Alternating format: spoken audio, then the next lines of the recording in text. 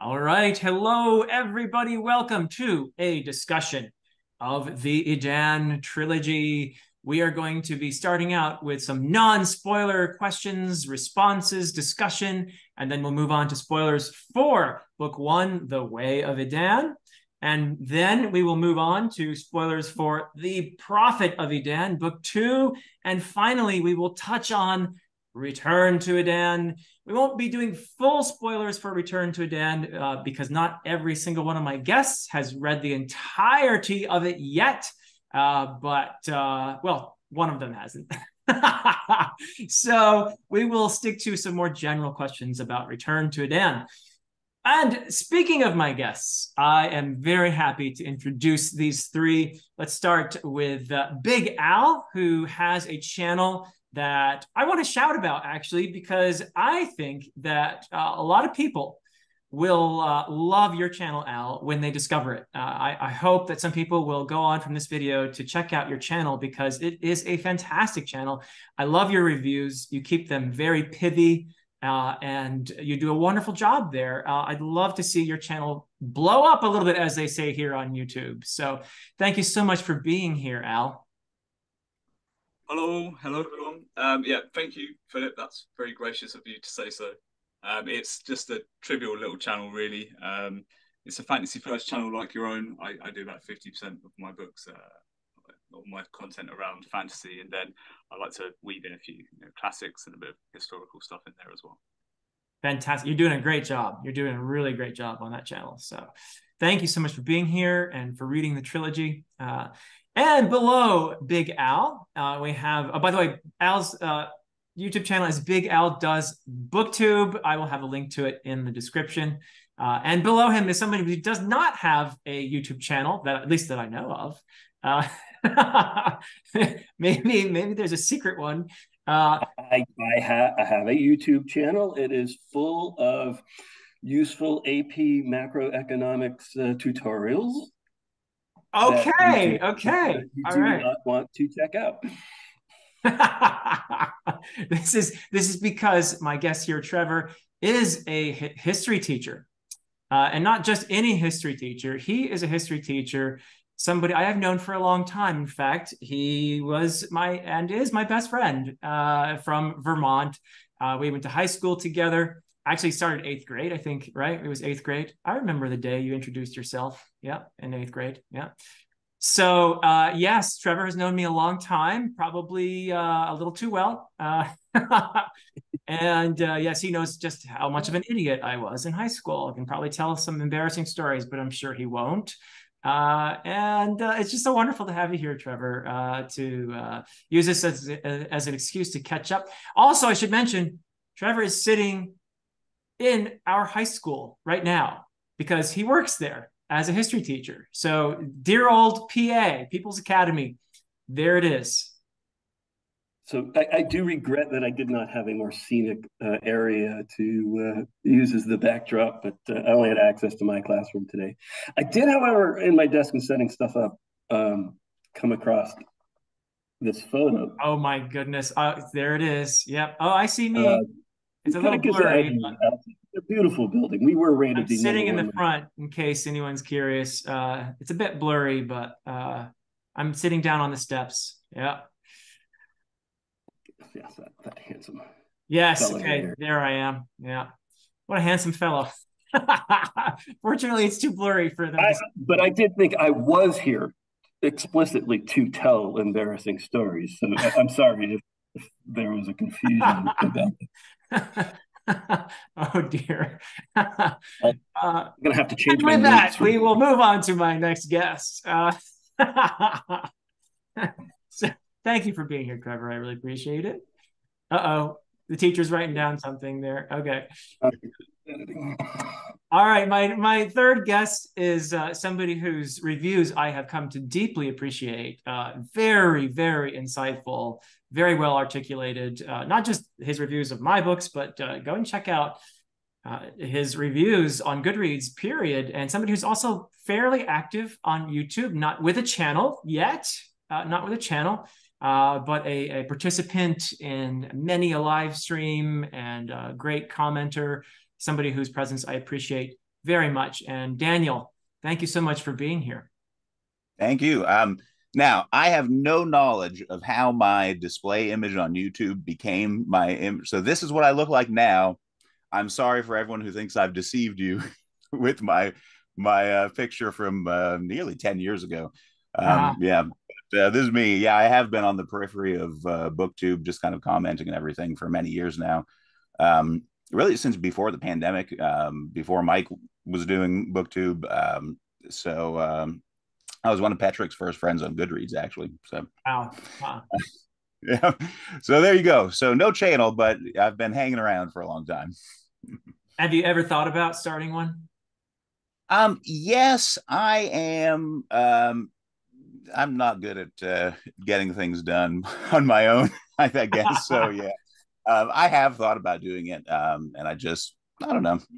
Maybe I will someday. What I really like is doing discussions and things like that. Or Cool. well, I mean participating in them in the comments. And I don't think you can't really do that. You can't start a BookTube channel and say I'm just going to get all the big names on here and we're going to sit around talking about books. You have to make some videos first. So, but I'll think about it, see what I can do. Fantastic. Well, and I also want to make one more little point.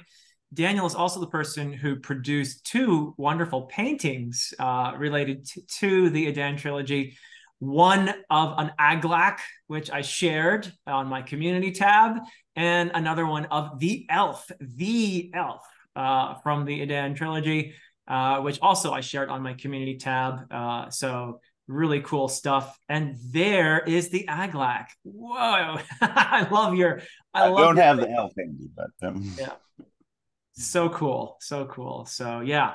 So, all right. Well, with all that said, I think it's time for us to jump into our discussion. We, again, are starting out spoiler-free. We're going to begin with any questions that you three might have that are spoiler-free. So if you haven't read the books yet, you can stick around for this part of the discussion. Beginning with you, Big Al, what would you like to ask in regard to the trilogy or writing or whatever you like, spoiler-free? Okay. Yeah. So the first question I have is: has there been a comparison made to your works by a reviewer or a commenter that has surprised you? Oh gosh, that's interesting. Initially, I was surprised when Mike from Mike's Book Reviews compared my writing to Pillars of the Earth by Ken Follett and to Tad Williams, specifically, I think the Memory, Sorrow, and Thorn trilogy, which is really a tetralogy. It's published here at least as 4 books. So because the third book was so long. But yeah, that initially caught me by surprise. And then I thought, because those are books that I read back in the 90s. And so it had been a long time. But after he made the comparison, I thought, they're probably, swirling around in here somewhere or other. And I thought, that's actually a very apt comparison. Particularly, I felt maybe the Tad Williams one, because Memory, Sorrow, and Thorn does straddle a kind of classical fantasy and more modern fantasy kind of thing. I don't know if you guys have read Memory, Sorrow, and Thorn, but that's how I look at it anyway. And I feel like I'm doing something maybe at least people have told me that what I'm writing is reminiscent of classical fantasy in some ways, but with a modern take. So yeah, that probably is the one that was like, oh, okay. And a lot of people said, the more obvious to me, at least, was like Tolkien. I've talked a lot about Ursula Le Guin in terms of the prose, maybe. Yeah, it's, others that people have talked about that I would not have thought of, and probably weren't initially influences, actually, because I started writing before I read them, include Wheel of Time as another one. But I actually didn't read Wheel of Time until I had finished what was now the first 2 books. And then Malazan, nobody really compared it much to that, but that's another one I didn't read until I had finished the first 2 books. But as you probably all know, Malazan is my favorite series of all time. So people might wonder, oh, is Malazan an influence? Not so much, definitely for the first 2. I think maybe in the third in some interesting ways, perhaps. But yeah, we'll see what people think. So yeah, that's my answer to that one. So thank you. Now, Trevor, do you have a spoiler-free question for me?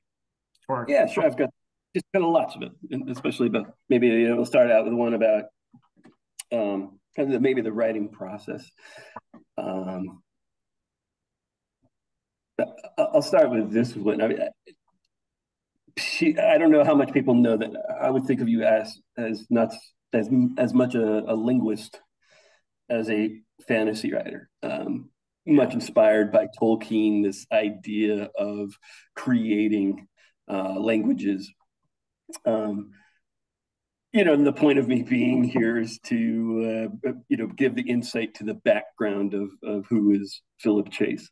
One of the first conversations, and it came back to me, and I remembered this, from reading the books, a scene in just one of those first weeks that I met you, sitting in a science class, and people may not know that you had come from Germany. You had just come here from Germany.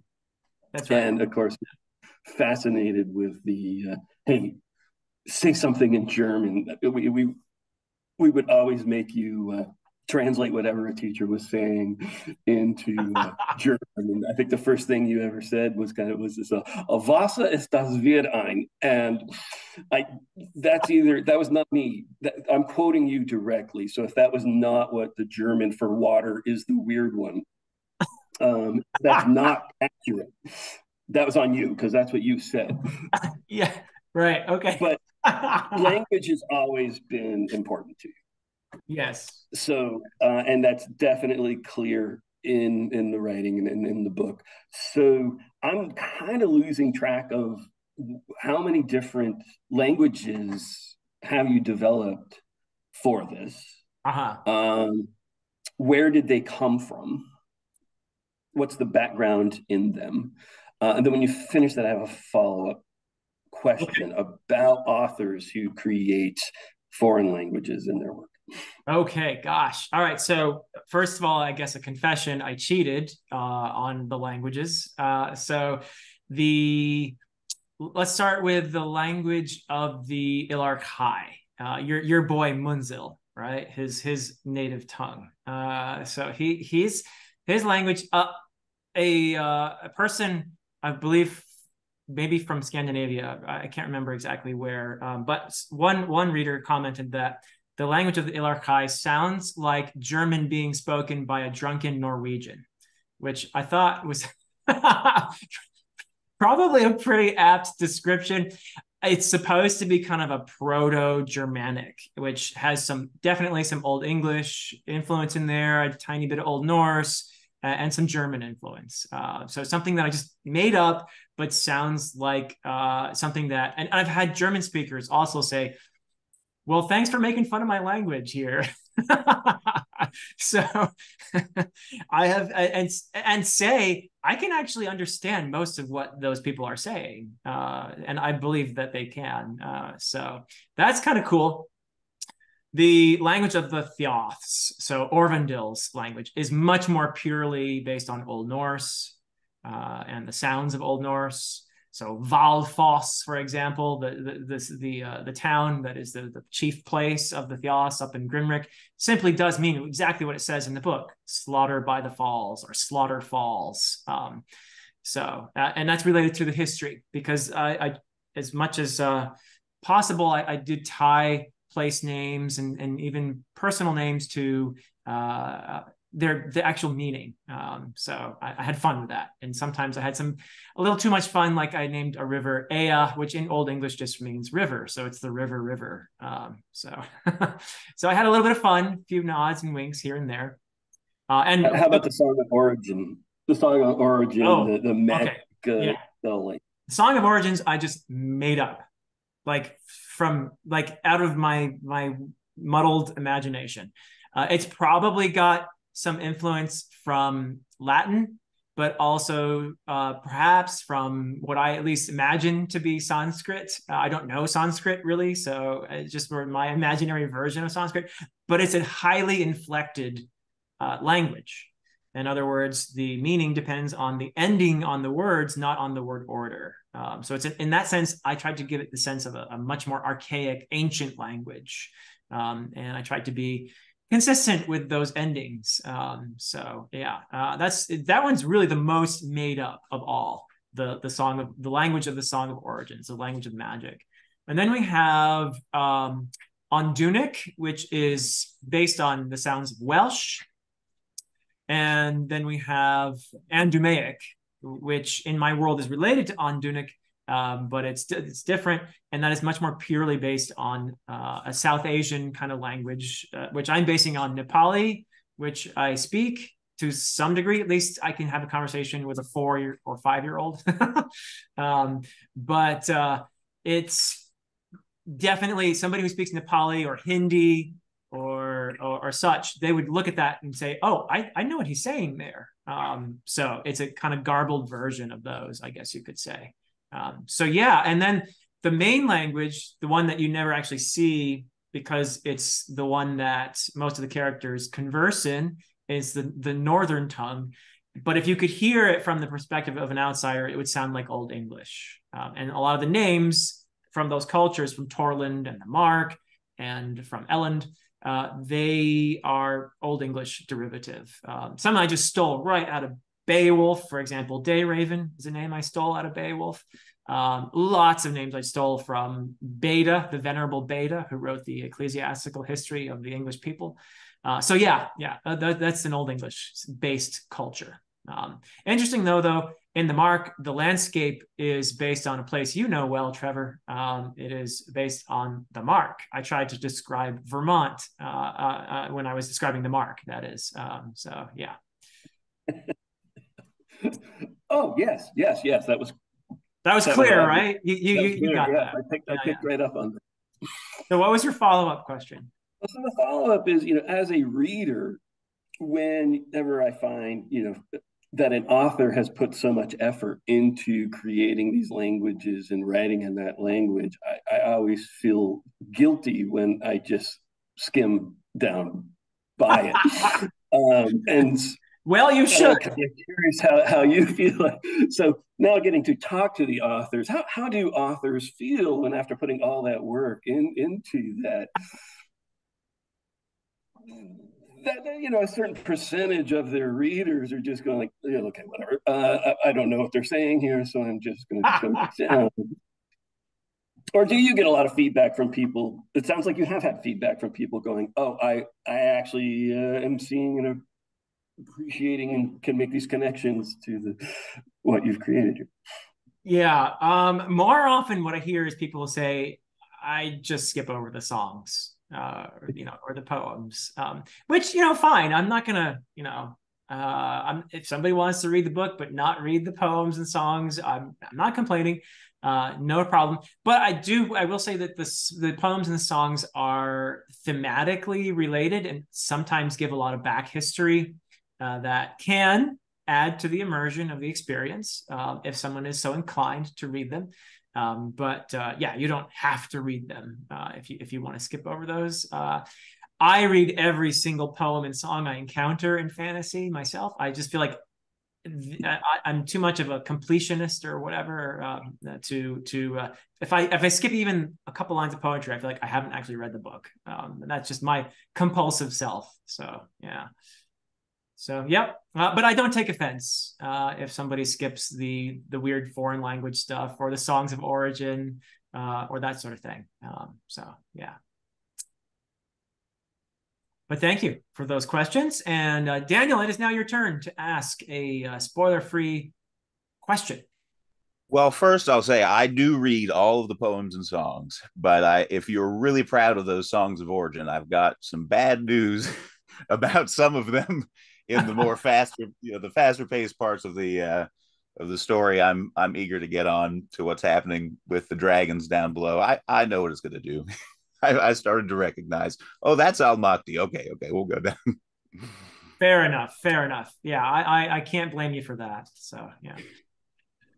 So the question I have, which I think can be answered in a fairly spoiler free way, I think what I've asserted in my review, and I don't know whether this is true or not, is that it seems like even though you've got a very standard fantasy format, we've got the trilogy, is that's not really how I experienced it. Honestly, if the trilogy was going to be anywhere, it's in those first two books, and plot threads that I anticipated going through to the end did not. A lot of things were wrapped up in the first two, and then the third book is almost a sequel. So I don't know what specific question I have about that, but whatever thoughts you have regarding my idea in that area. Yeah, no, I think you're onto something there. I think what I've done in the third book is unconventional to some degree, whereas the first two books are the sort of the conventional fantasy story until maybe the end of the second book, where things start to point to, okay, a lot of people got to the end of Prophet of Edan and were like, what is he doing? What's he going to do with it? What are we doing in part three here, which is the longest of the three. I think often in fantasy, there's a tendency to get to that final battle and have the main baddie meet his demise and get this big, epic resolution, and then leave it at that.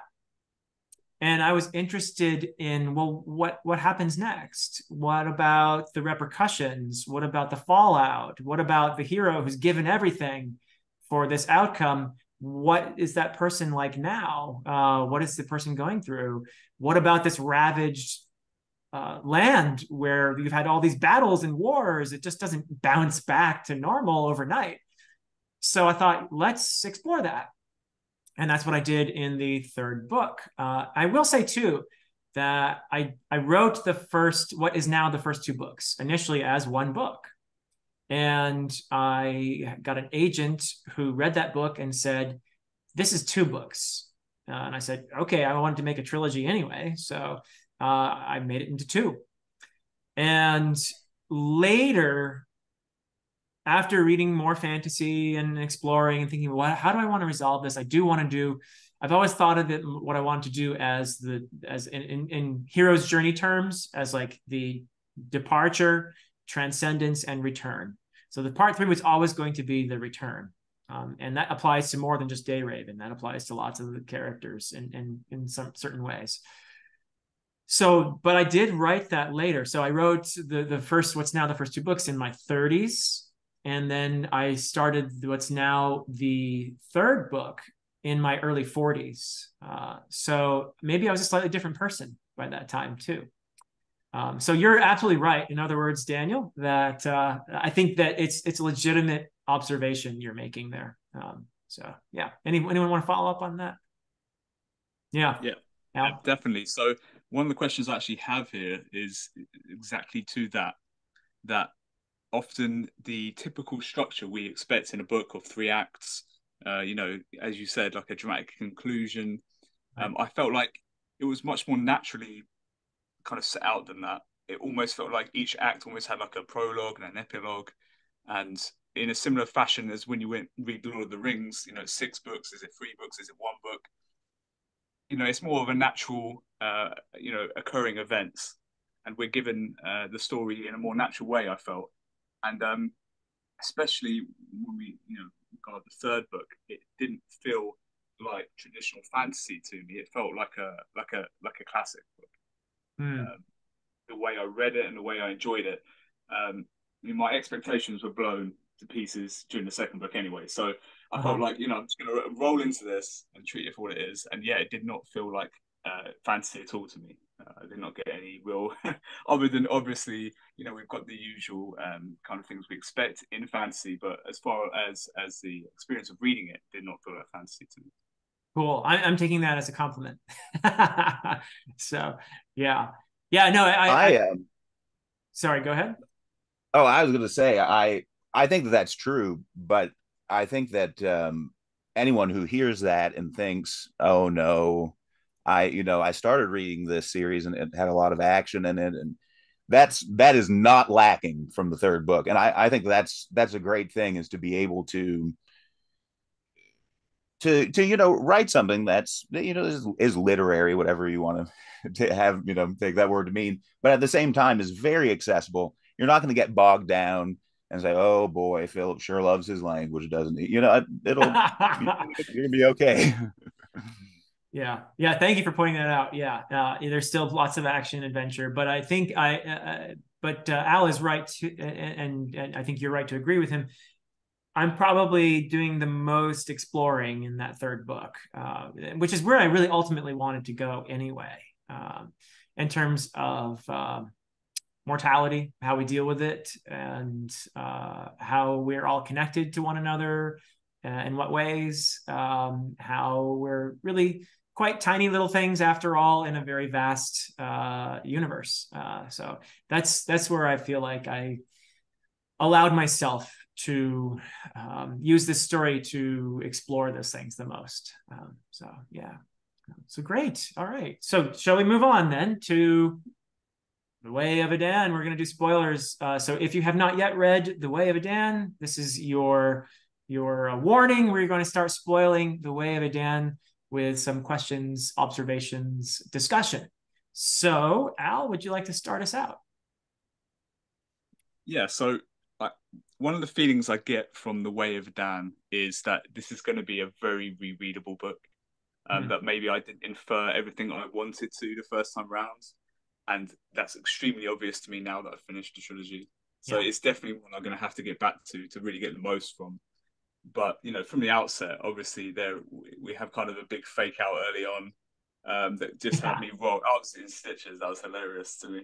I don't know how much you want to spoil that kind of thing, but well, we're yeah, spoiling it now, so strong, yeah. Like, I know this feels like a book that was written in the 90s, and I mean that in a very good way because I've really missed that style of writing. Yeah. But I was thinking, oh, this is going to be the Wheel of Time, and then the fake out came, and that was great. And we got like such an interesting grounding from then on, that it really, straight away my expectations were shattered, and I was put on the back foot, which I really appreciated. Yeah.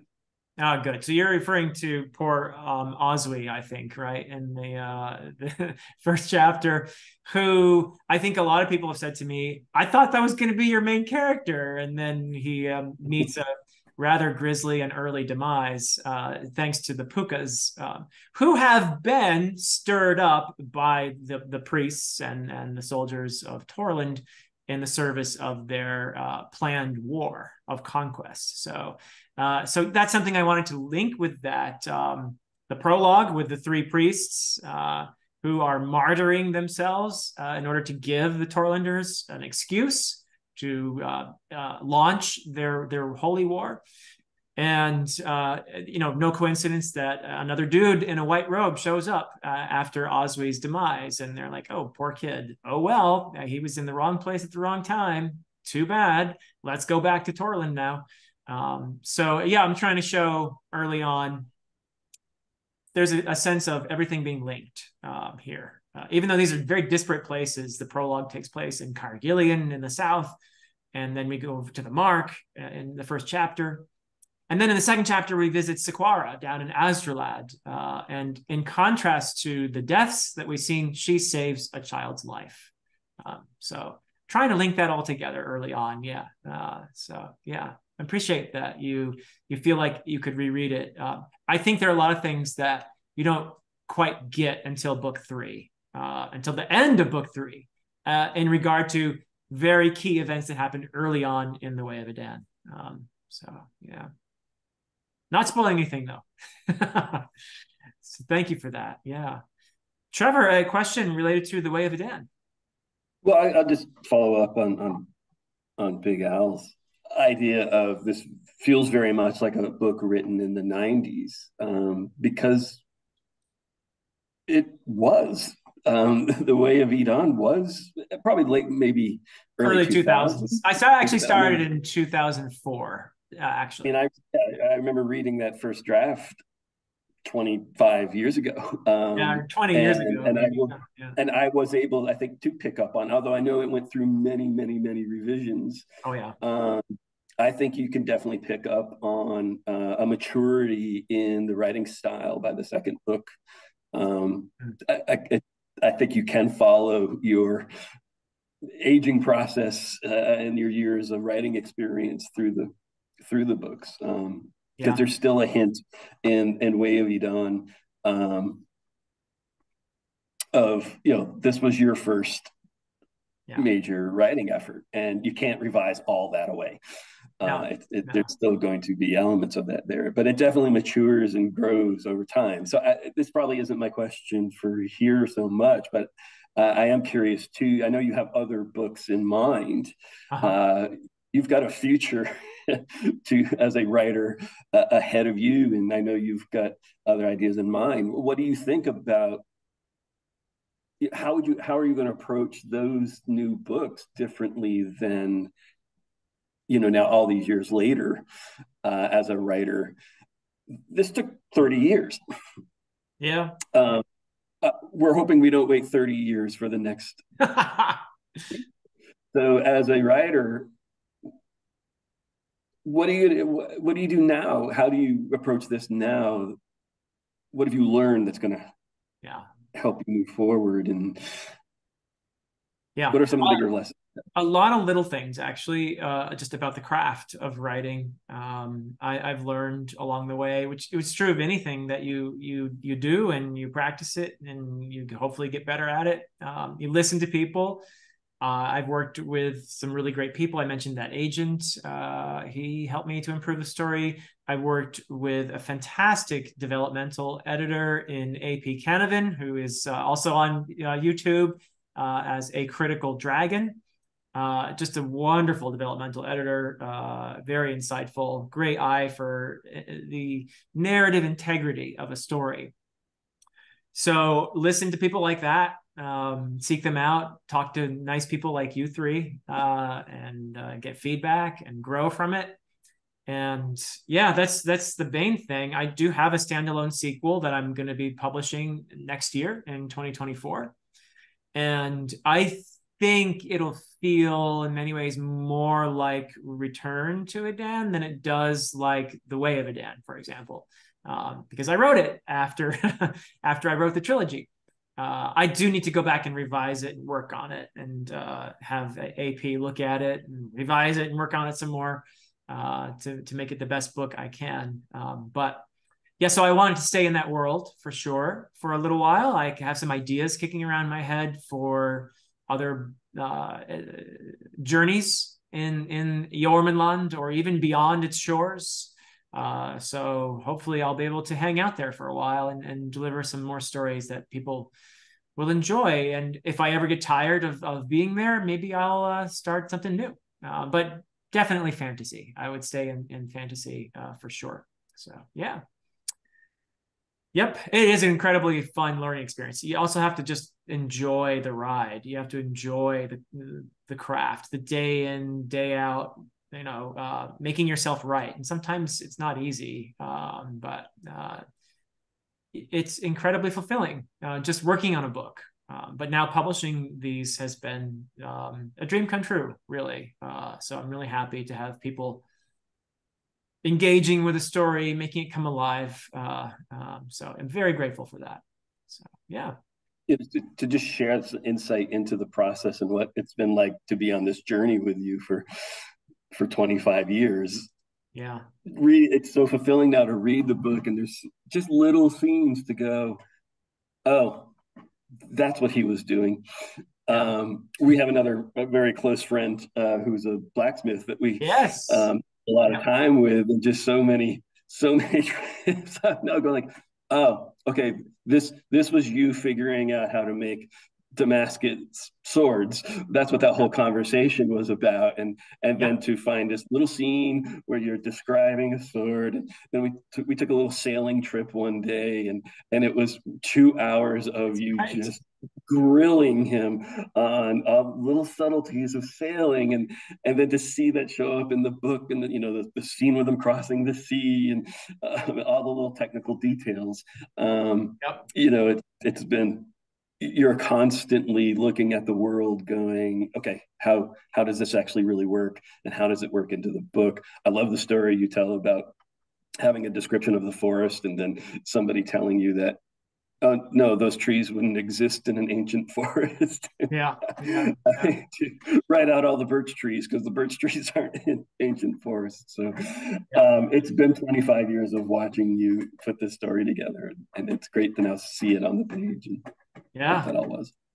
Yeah, yeah. Birch trees are colonizing trees, so they wouldn't be in the midst of a deep forest, but they'd be on the outskirts. But yeah, no. Lucian is the friend that Trevor is referring to. You can find he has actually a website, Lucian Avery Blacksmith, I think is what it's called. He is a blacksmith, and I absolutely did uh, pick his brain. There's a certain scene in The Way of Edan when Gnorn and Flock lead Raven and Imhar to a forge, and that forge is pretty much the way that Lucian described it to me. So yeah, I'm just stealing from my friends. And he is also the person, he's a very, very smart guy, Lucian is. Also helped me understand sailing a little bit. Any errors that remain in my sailing descriptions are mine, but he really helped me a lot to get a grasp on that. So yeah, yep, it's kind of one of the fun aspects of writing, I guess. Is and I still made mistakes, with certain things. But nobody's going to be able to capture every realm of life perfectly. And it's fantasy, so I can always lean on that. Well, it's fantasy, so it doesn't have to be accurate, right? So yeah, so cool. All right, Daniel, do you have a Way of Edan question for me? Yeah, I think that, well, this applies to the whole series, but in particular, I mean, Big Al already mentioned the beginning of The Way of Edan. I think that you really see it here, where there's the story that you're reading, but then there's another level, maybe several other levels on which you can appreciate it. And I think, especially in the beginning, that's something, I also thought it was hilarious when Osby dies, because I knew that the protagonist's name was Raven. I just thought, well, it's fantasy. He could be, the second protagonist. It's awesome. This is obviously the protagonist. The narrative was screaming at me. This is the protagonist. And then he just died. And this after the prologue, the prologue character dies sometimes. We've read A Song of Ice and Fire. It's fine. That's normal. Okay, I know what this is, but this is definitely the protagonist. So I think if you hadn't read a lot of fantasy, that isn't your reaction. And in fact, fortunately, reading is a solitary kind of pastime, because if this was something we were sharing with other people, I think a lot of people would probably be horrified by our reaction if they didn't know a lot about fantasy. Because you're kind of telling two stories there. It's terrible what happens to Oswi. It's violent, and it's shocking to any reader, because even if you are experiencing fantasy, you're expecting him to get out of it. This is the inciting event where that was a close call, but he got those pukas. And you went the other way. So it's unexpected for everyone. But I think somebody who knows nothing about fantasy is just horrified by it. And, if they see us laughing, they probably think, well, but I don't know, to what extent this was an intentional approach for you. But I see that kind of running through all the books, where there are different things to appreciate depending upon your own personal history with reading and various genres and everything. So I don't know. Did you do that on purpose, I guess, is my question. Oh yes, yeah, definitely. I mean, this is me. Even Mark Lawrence says on the cover, a novel born of love for the story. It is for me that I've had a long time. Trevor knows how long I've been obsessed with fantasy. And ever since I was 12, 13 years old, Lord of the Rings made me want to just say to myself, yeah, that's that. I want to do that. I want to do that for people. What Tolkien did for me, delivering catharsis. I had no idea what that was when I was that age, but that's what he did for me. And I thought, yeah, that. So it's intentional for sure. I'm trying to engage with the genre, particularly I think in the first two books. And then I feel like I still am engaged with the genre in the third book, but that I, to some degree, just leave it behind and do my own thing, maybe a little bit more in the third. And again, that's very much intentional with the return to Edan. Did it on purpose for sure. Poor Oswi.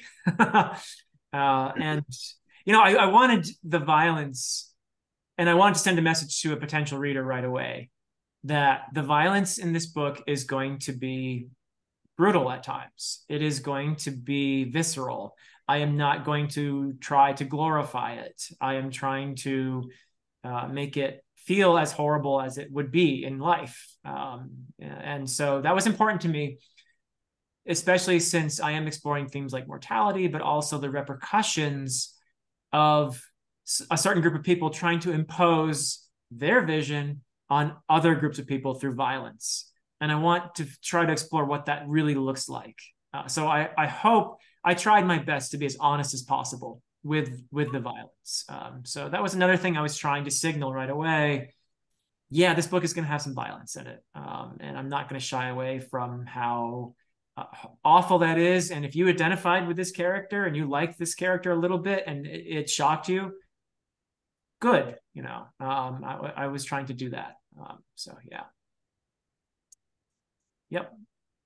So unless anybody wants to follow up on any of that, I think it is time to give everybody. Well, yeah. I wanted to just kind of say, like, reading those violent scenes and like where that comes out of you, because you are far, far from a violent person.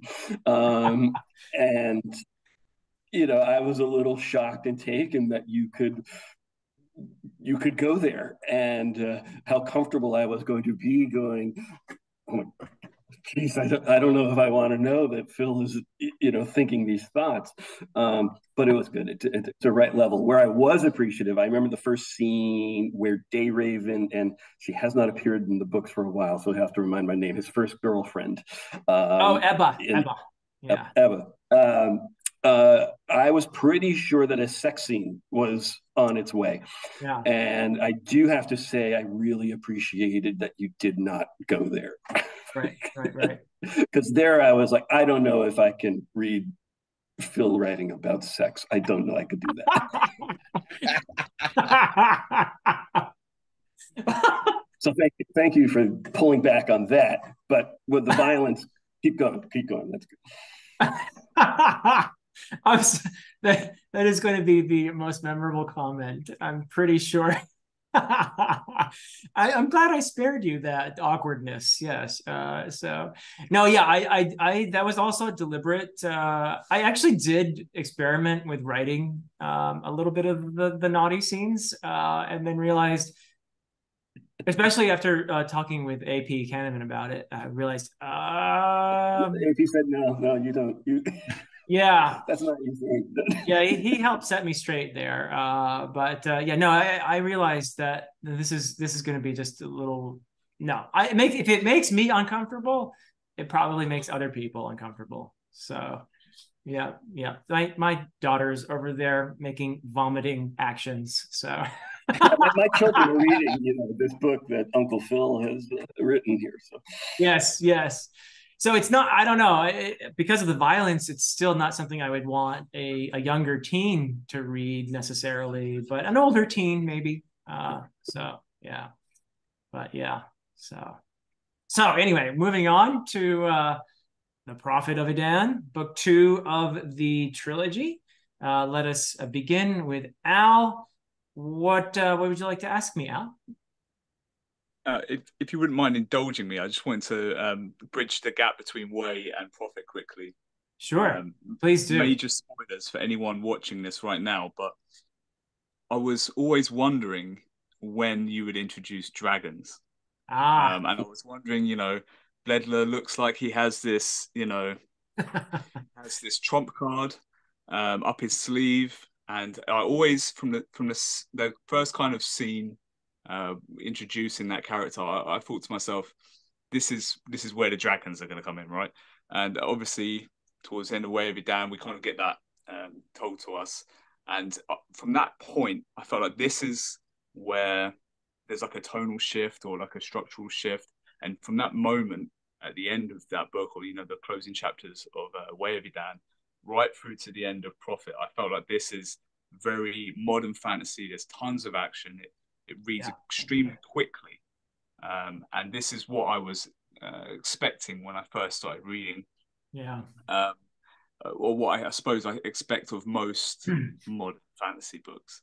But what I really appreciated in Prophet was the siege. I love a siege. I'll get a siege in any book I can get it in. And I don't know why, but I got caught up with picturing the siege being the siege of Constantinople at some point in its history. And I don't know why. I don't know if there's something in the descriptions you used or what, but was there a particular siege or set of sieges that kind of inspired you to insert that into the Prophet of Edan? Oh, what a great question. Yeah. First of all, I'd like to reply to your observation about the slight transition from the Way of Edan to the Prophet of Edan. So another big influence that I'm sure affected my writing and my approach is something that Trevor, I think, initially got me to read, which was A Song of Ice and Fire. It was definitely a series that I can say without a doubt probably had some influence on what I was doing here. And more than any other author, probably is responsible for me moving away from the more classical Tolkien type fantasy to the more visceral, action-oriented kind of fantasy that you see in the Prophet of Edan, which I tried to signal right on the cover, and also in the prologue. The prologue to Prophet of Edan is nonstop, almost, except for the very beginning with Gnorn there, thinking about his brother, conversing in the dark with his deceased brother. Other than that, it's just nonstop action in the prologue. And so I tried to just come out with a big boom, and say, here's where we're getting the dragons, we're getting the action. Let's go, and not dropping the bigger important themes that I hope that I started in the first book and continue with threads throughout the second, especially with Dayraven as he's learning to use the gift. And then in the third book, where I fully explore these threads, these themes. So yeah, I forgot the second part of your question though. What was it about? Oh yeah, sorry, about the siege. Was there, what? Oh yes, the siege. Yes. Siege in there. Yeah, thank you. Sorry, Al. That was my fault. So yes, the Battle of Thulhan, which is the kind of the climax here in book 2. I don't think I had a particular, for this anyway. There are moments I can say, oh yeah, this is a story that I kind of like, when in the earlier battle where Dayraven and company are fleeing after Kiriath in Azralat has been sacked by the Torlenders. Dayraven has failed. Ord has died. Queen Faldira has died. We've had that, really awful, traumatic stuff happen, and they're fleeing in this sailboat, which I definitely got help from our friend Lucian on. The idea that they would come to this isthmus and that he would create a wave that would go over the isthmus and into the Great Sea and leave behind their pursuers. That's something I sort of kind of got from the sagas, where you had Vikings who could actually carry their ship or roll it at least across a narrow bit of land into another body of water to escape, or something of that nature. So I can definitely say, yeah, there's a definite thing there. But as far as the Battle of Thulhan, it's probably a mishmash of all kinds of real world sieges and battles, and of course the dragon element. I hope adds a kind of excitement to all of that.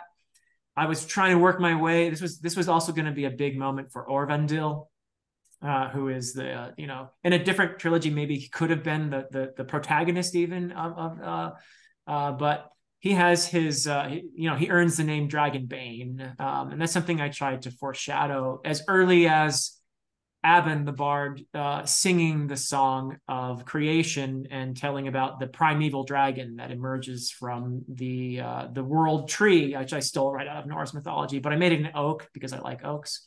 And I called it Larath, which is actually another name for Yggdrasil. So you have this primordial dragon that emerges from there, and then the gods emerge and they have to fight the dragon, and they fire this weapon down that thing's throat.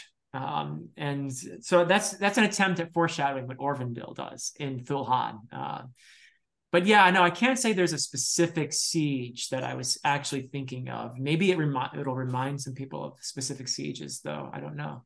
But yeah, that's the kind of question I could go on and on about, really.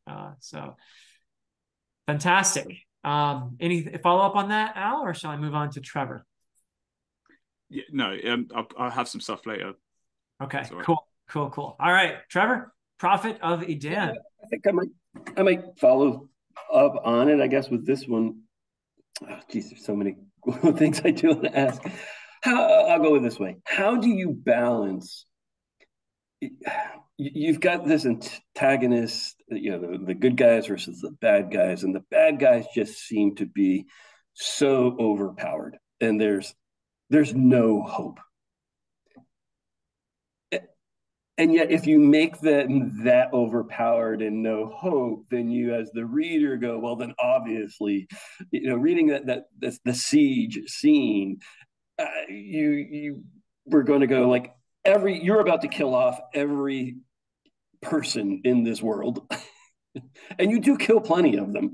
Yeah. Or obviously, Day Raven's going to come and save the day. Right.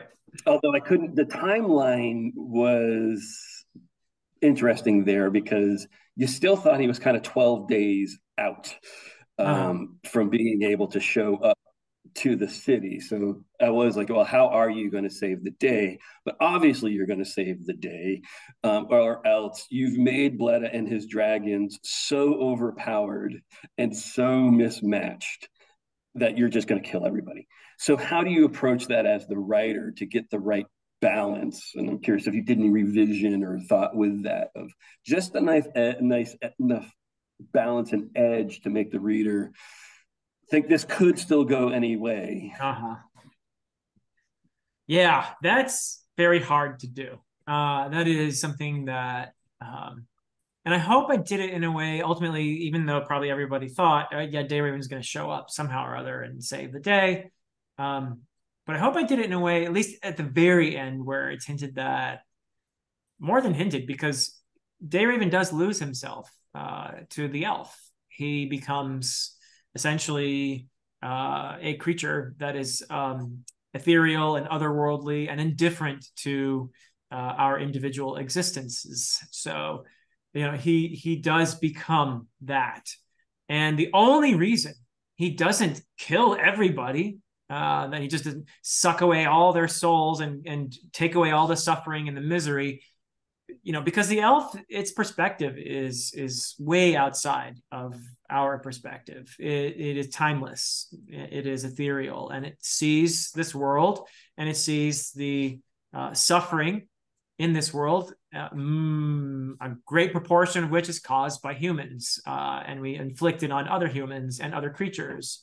So the logical conclusion of such a being would be, well, let's just get rid of all that suffering. We'll just take away the humans and the world will be okay, right? Now, from our perspective, that's not a good decision. And the question is, I guess, is humanity redeemable? Are we, in fact, redeemable? Are we worth it? Are we capable of enough compassion and love and beauty and wonder to make our presence on this world worth it? The elf has one answer, Day Raven has another. But in that moment, the elf takes over, and it was going to exert its will, its logic.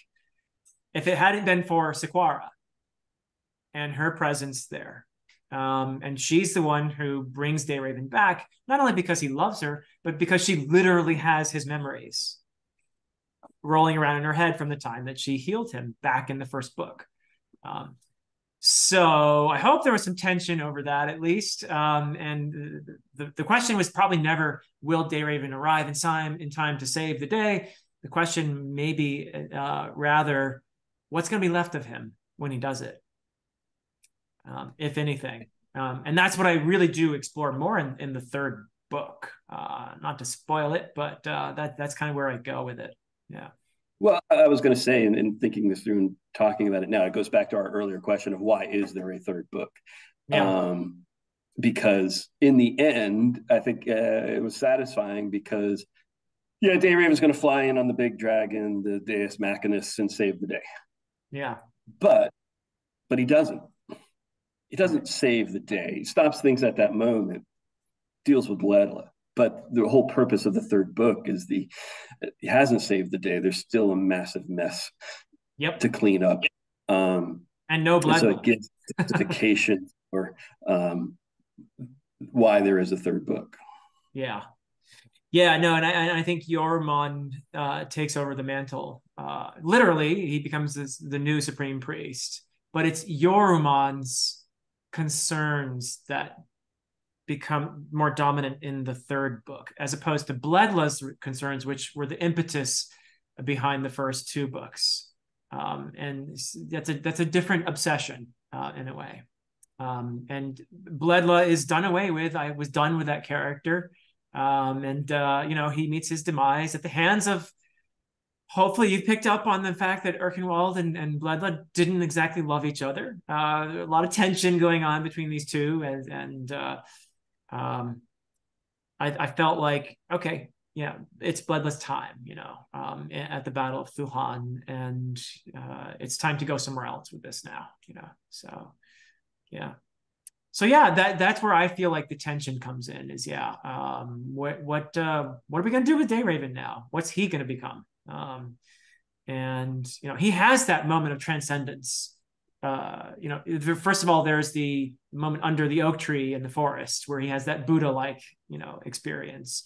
But then later he also has the exchange with Gorsarhad, the mother of dragons. And which is very much based on Old Norse. Just read the Volsung Saga, where Sigurd encounters Fafnir, and you'll have a model, which Tolkien obviously used in The Hobbit too, when Bilbo meets Smaug, right? Who calls himself Barrel Rider and all of that. Tolkien didn't make all that up. That's a saga thing, right? That's how you talk to dragons, right? You don't tell them your name. That would be crazy. So, yeah, that's how that works. So, yeah. Shall we move on to Daniel then for your Prophet of Edan question? Well, I've been listening to the discussion and my own question has completely left my mind. So, oh no,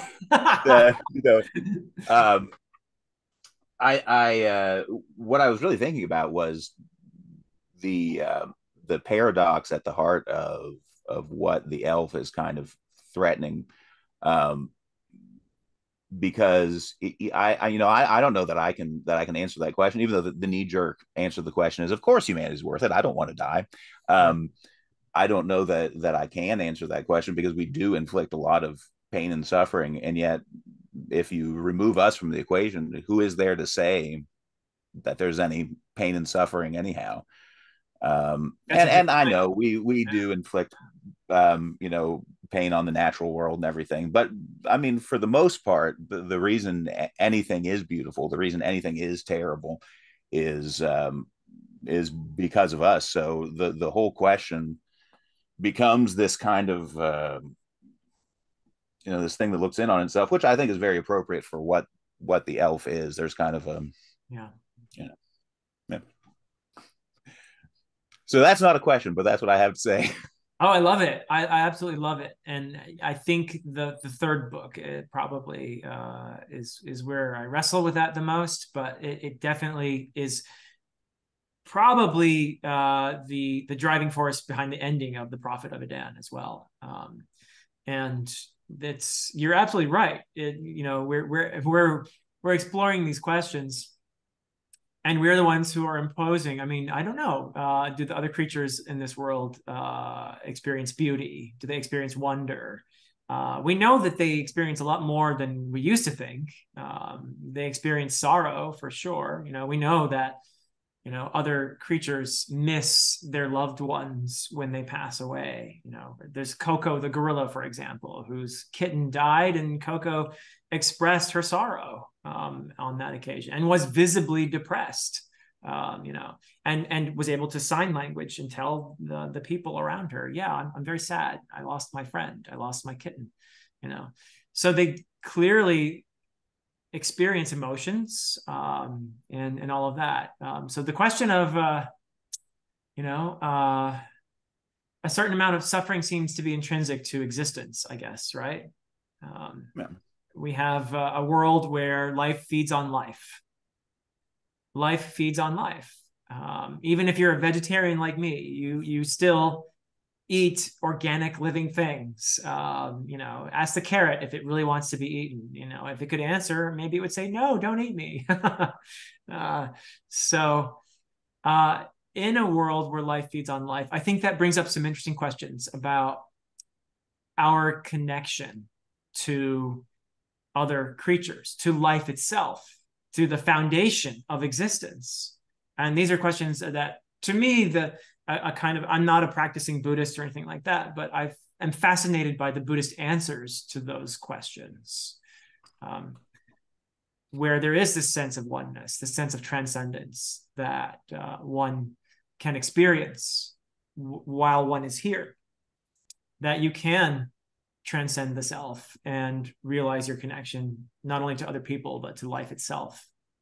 So yeah, this is something that was definitely, I tried to explore this in all three books, but especially, I mean, it starts with the elf, with Raven encountering the elf in book one. And hopefully people can see it continuing all the way through, but really me wrestling with it in Return to Edan. So yeah.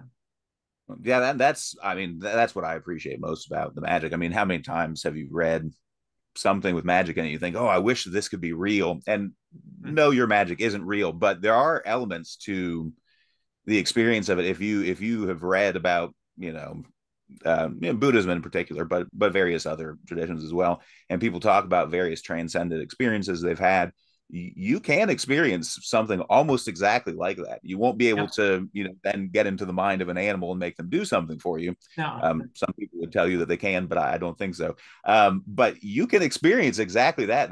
It's real, and I really like that about reading the series, which again isn't a question, but I'll continue. When I was about 16 years old, I did experience it a couple times within the framework of Christianity.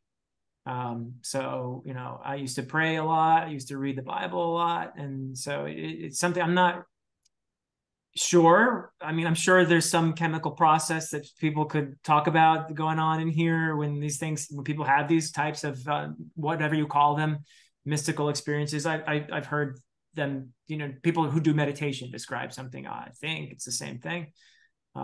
But yeah, and of course, that is something that you don't forget, and something I'm clearly trying to explore here in the trilogy. So, yep. All right. So I think we've covered Prophet. Now we can move on to book 3, Return to Edan. We are not doing full spoilers for Return to Edan. So if you have not yet read it, fear not. We are not going to spoil the ending or anything like that. Because Trevor hasn't read it yet, but he's getting there. So I feel like we can talk about this some. So Trevor, maybe you could start this time though, and just up to the point where you are. Do you have any questions or observations from Return to Edan? And the point where you are is where exactly? A couple hundred pages. Oh, that'd be nice. I'm 100 pages in. 100 pages in. Okay. Which I do have a burning question. Okay, good. From those, what experiences in your life and background shaped the relationship between Skuld and Munzel? Oh gosh. Well,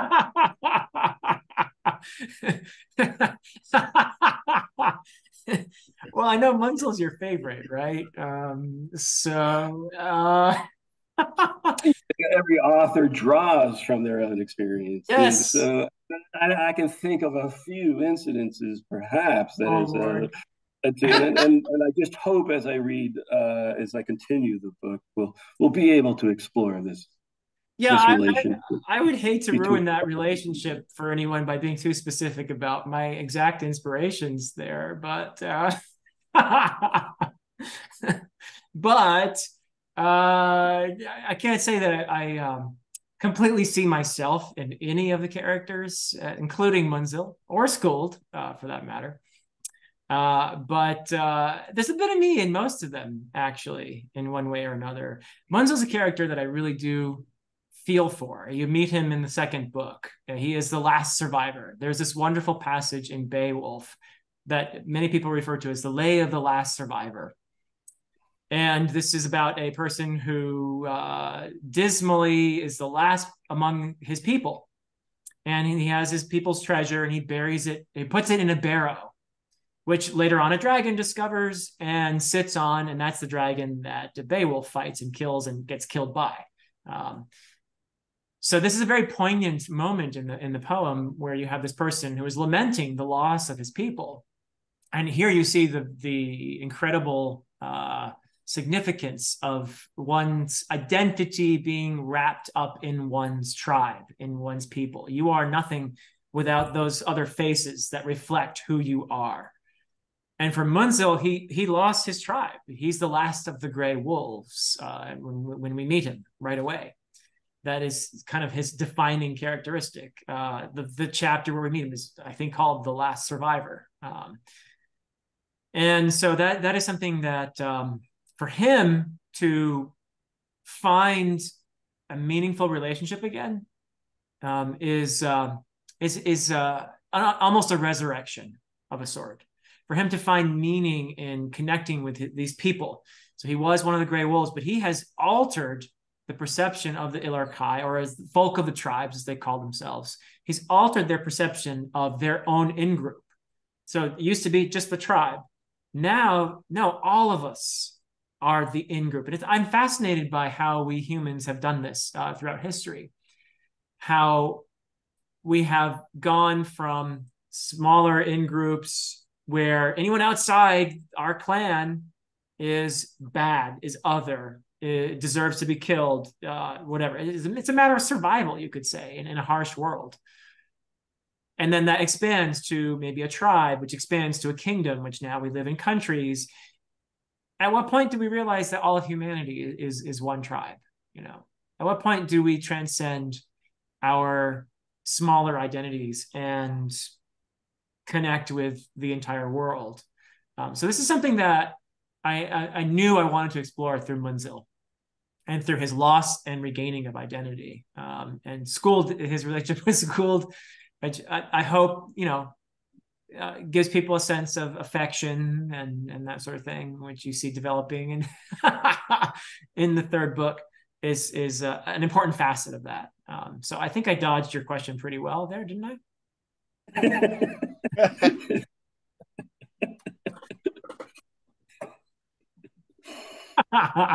So yeah, okay, good.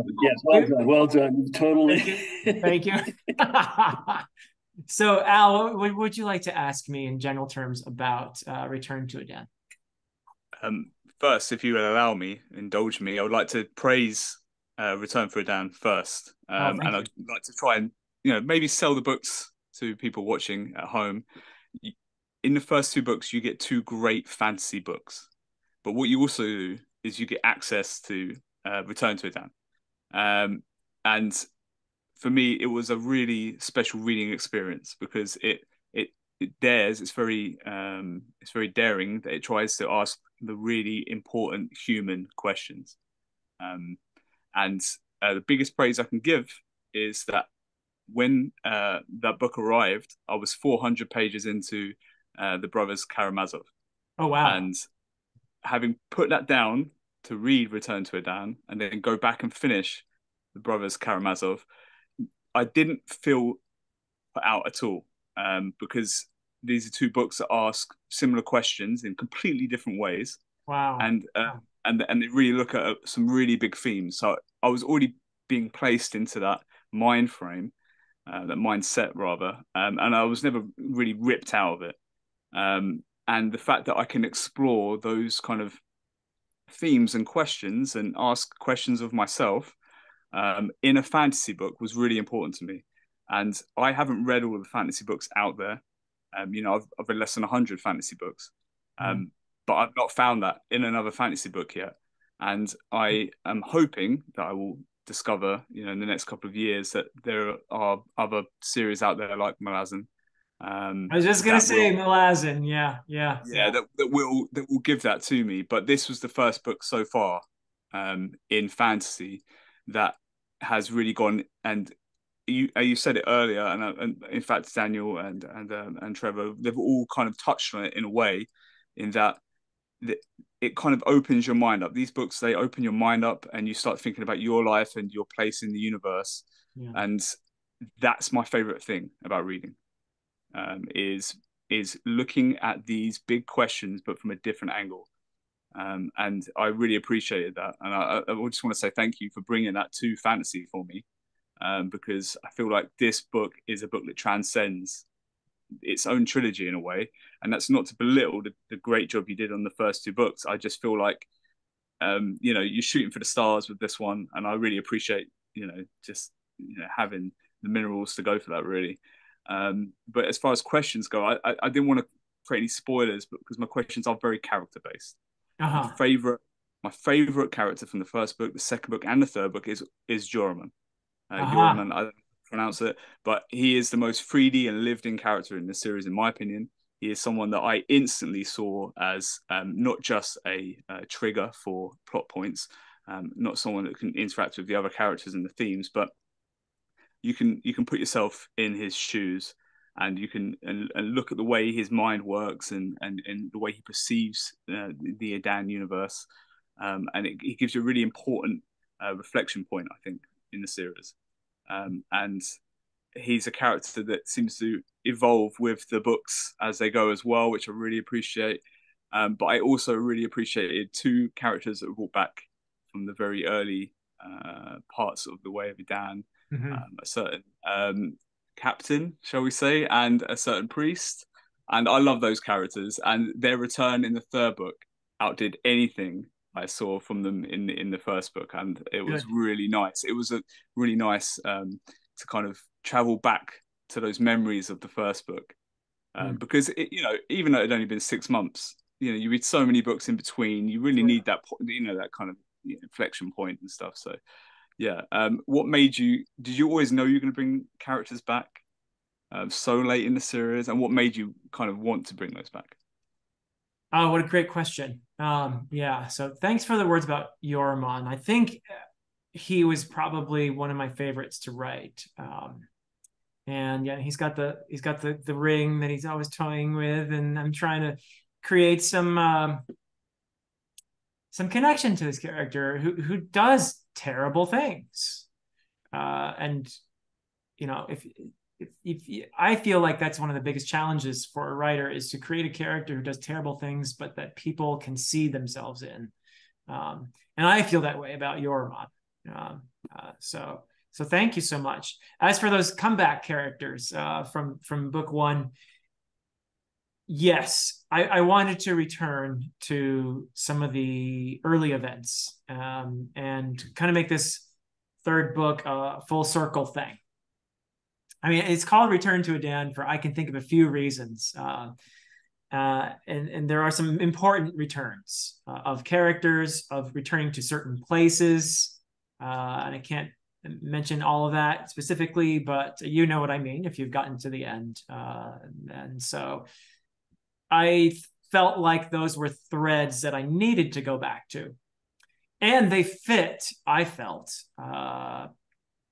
particularly the priest. They fit into a very important part of the plot, and they fulfilled a role. Thematically, too, I think they both fit. Tonally, they both fit with what I wanted to do with them, and hopefully created much more understanding for those characters than, and I wouldn't blame anyone who didn't think much of them in the first book, because I wasn't trying to create much understanding or sympathy for them in the first book. So that's something I've enjoyed doing, even with like a character like Bledla in the first book.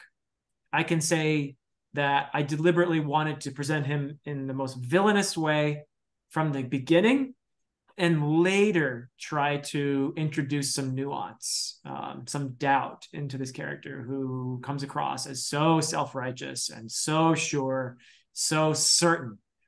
And certainty is a scary thing sometimes in people.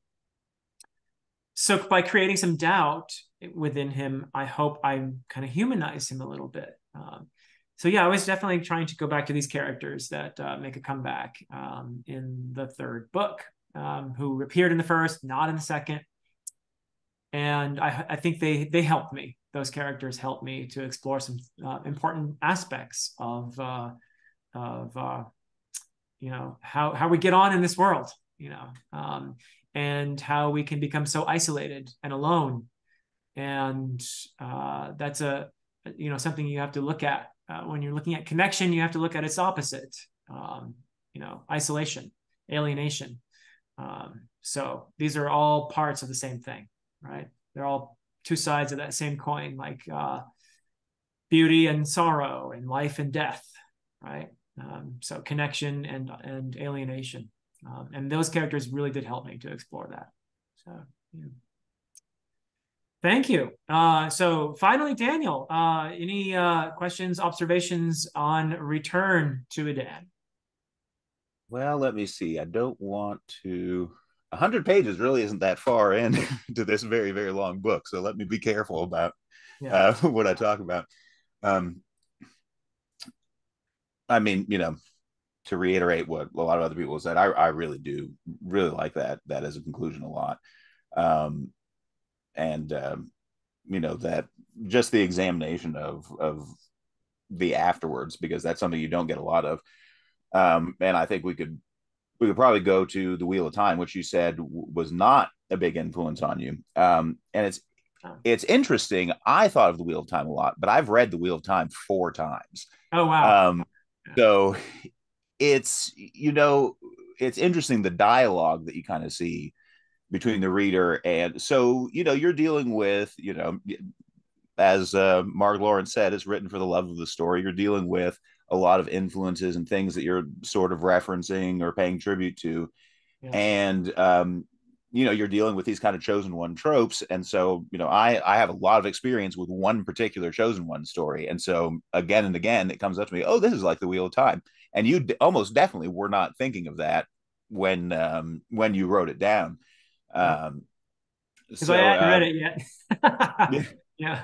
I mean, I read Wheel of Time 2007 to 2009, I would say. And I was done with the first draft of what's now the first 2 books by 2007. So yeah. Yep. So yeah. But yeah, right when the last book of Wheel of Time came out is when I finished the series. When Brandon Sanderson finished the series for Robert Jordan, I read the final book. So who's to say it didn't influence the 3rd book? You know, I can't think of specific things where Wheel of Time, you know, was not like, let's say, something I read, Tolkien's obvious, all that. And then I would definitely say George R. R. Martin. As far as Jordan and Wheel of Time, I never consciously, now who's to say that unconscious influences don't work their way in, though, you know? So I would never deny that. And I definitely had read Wheel of Time by the time I was writing the 3rd book. So yeah. Well, I think it's interesting how all these influences just kind of exist in, you know, in this universe, whether you've read it or not. You know, obviously you have read Robin Hobb, but when you came up with the magic, you hadn't. And they're, you know, right no. at the beginning, you think, oh boy, that's just like the Wit. He must have really liked. No, not really. Just they all come from similar places. Yeah. You might have somebody write something. Oh boy, this guy really likes George R. R. Martin. Maybe he's never read Martin. Maybe he just loves Tad Williams, and they both did the same thing. You know, so I don't know. Yeah, I just think it's magic I've read about in fantasy. When I read The Wit in the realm of the Elderlings, I thought, oh no, somebody took my magic system. You know? I actually was pleased and also kind of shocked that, oh, it's not identical to the Gift in the Edan Trilogy, but of all the magic systems I've read, I've thought that's probably the most similar to what I'm trying to do in my trilogy. And I hadn't read a bit of it until after I had written the books. So yeah, but yep, there you go. How much of the influence is on the reader to make those connections? Because I had been, you know, waiting for years. I'd gone through the entire Raymond Feist's Magician series. Yeah. And so I was making all of these parallels to that series and picking up on your influences there. But I don't think you've ever read. I read Magician, only Magician. That's the only Feist book I've read. And I did read it before writing the trilogy. I cannot think of a single influence from there, though. I remember Pug. I remember some of the Well, characters. and I find that Pug and Dayraven are very similar characters. Yeah, and yeah, I yeah. knew that you had not really ever read that series and weren't overly familiar with us, Yeah, just me Magician. reading it, Yeah. just that stuff was in my head, was finding all those parallels and Yeah. In inspiration. fact, actually, Lucian gave me a copy to read, and I still have it. Don't tell him.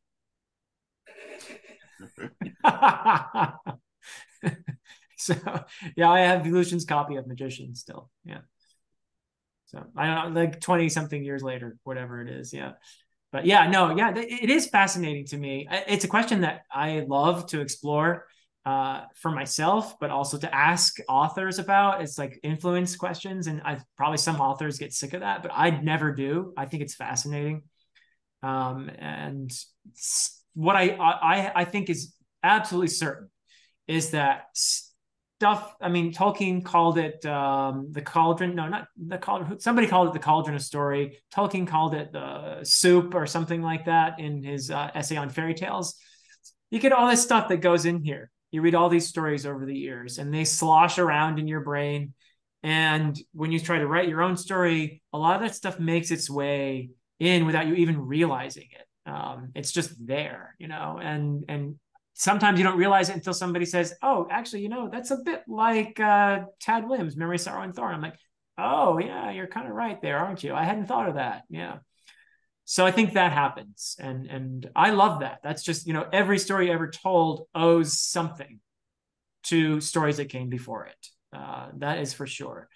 And I think our job as people is to keep telling these stories and in new ways, but they're really very, very old stories, aren't they? But we find new ways to make them engaging. We find new ways to help them speak to people with a fresh voice. So hopefully I've achieved that in the Edan trilogy. So, all right. Any of you three have any further questions for me about the trilogy that you want to make sure we answer or get to contemplate before we finish up? I had one thing or a couple of things, but I really don't want to spoil too much for people, some direct comparisons between real world things and people and some of the characters in the books. I just feel like it'd be too revealing, so I'll probably just ask you in private or something. We can do that off camera. Yeah, yeah. Yeah, exactly. All right, cool. All right. Well, I want to thank you three. You have no idea how much your support means to me. Trevor's been supporting me for a long, long time. But just to have people reading this story, it's very, very, very moving to me. And to have people not only reading it, but to be picking up on stuff, seeing stuff that I intended, seeing even beyond stuff that I intended, and making me think, wow, that's really cool, that this person saw this in the story. It's been incredible for me, and I'm just more grateful than I can express. So thank you for reading the books, for writing about them, talking about them, and yeah, for being here. I appreciate it deeply. Thank you for having me. It was an honor to be asked and included. Really. All right. Thank you guys again, and thank you everybody for watching, and until next time.